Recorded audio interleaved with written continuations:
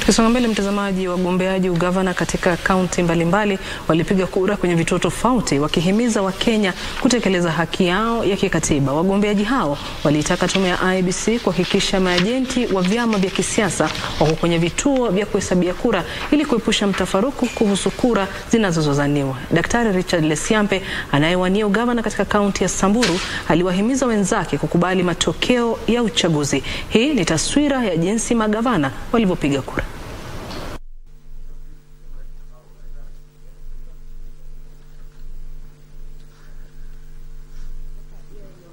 Kids are not working, like in Westlands, Farasi Lane. There's one ballot box in Toy Primary that had a cover of Kitengela Primary.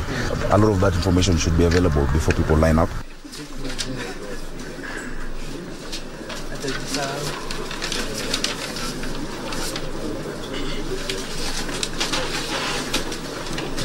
Today is a day to celebrate democracy, and democracy means majority have their way, minority have their say.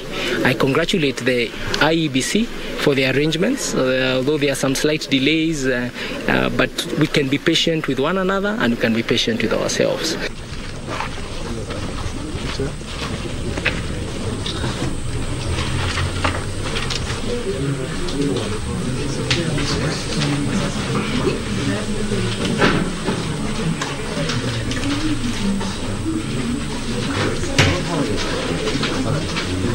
People are taking a very short time before they are cleared and they can be able to vote. And therefore, with the exception of a few anomalies here and there, like Rongai, where the MP ballots were not available, I think much of the other areas, the logistical aspect of the election has been very well conducted. And I think we want to commend the IEBC at this stage. The second issue is with respect to voter turnout. We have noted that in a good number of our areas, the voter turnout still remains low. People from wherever they are able to come to our voting centers. The process is very smooth. There is no chaos or anything that you may consider unpleasant.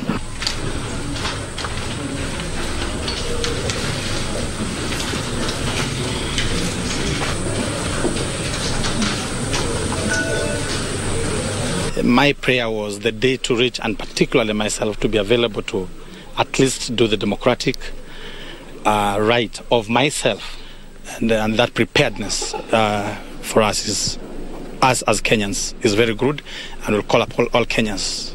Let's stick to the process, let's appreciate, let's give people an opportunity to deliver and to be able to participate in this great process, to choose their leaders who will be able to lead in the next 5 years. Niko nayo already.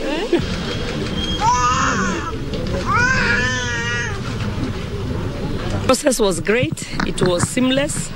I actually got here about a few minutes to 6 and waited in line for my turn. The turnout was good because I could see even at 6 o'clock the line was quite big. I am very, very, very pleased this morning to see that my fellow Kenyans really came out to exercise their civic duty, their democratic rights, to come out and vote today.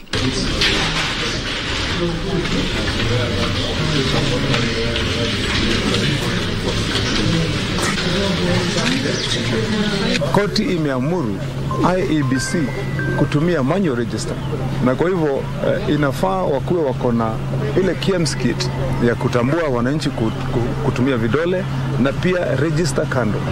Kama ile ikikosekana ama ikikosa kufanya kazi, wanaingia kwenye register.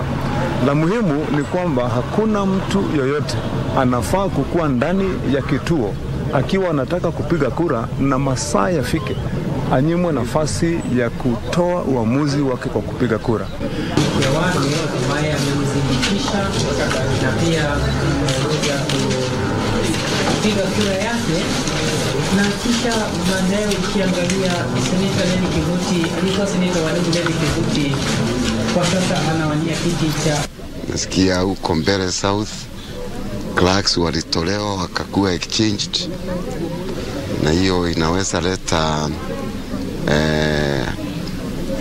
a big problem kwa sababu huko kukiwa ni mahali stations iko mbalimbali, ni kuamanisha watu zaidi ya 1,000 hawatapiga kura. Na ukienda mahali kama Mbere ukataze watu 1,000 kupiga kura ni vibaya. Ni kushukuru IEBC kwa sababu nimeona wamejipanga vizuri. Ukiona vile wanapeana karatasi ya kura, ukiona vile wanahakikisha mtu anatambulika na vitu kama hizo, naona mnafanya kazi mzuri. Pia nataka kusema kwamba nimeona watu wa Narok wako wanaendelea vizuri na kuna amani. Hakuna changamoto yote nimeona leo. Na mimi nataka tu kuhakikishia Wakenya wote kwamba sisi kama watu wa Narok tutapiga kura kwa amani, tutangojea kuhesabiwa kura, lakini nahakikisha kwa kutakuwa na amani. Na matumaini makubwa kwamba watachagua vizuri. Hapa hii polling station ya Madende clinic ina utulivu wa kutosha. Inatakana hali ya kupiga kura iwe kama hii kila mahali, ndio watu wasiwe na wasiwasi, watu wafikirie watapiga aje na wapige kura bila matatizo yoyote. Wafikirie watapiga aje na wapige kura bila matatizo yoyote.